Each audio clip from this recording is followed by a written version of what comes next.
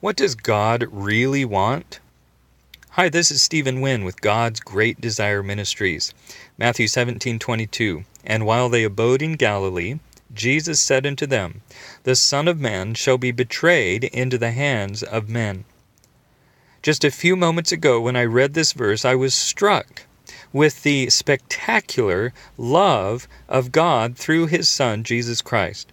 Because here we have the actual Son of God being willing to be betrayed into the hands of the very creatures He Himself created. Wow! And why? Why would Jesus be willing to go through all that torture? To make possible what God really wants. To enjoy your company today.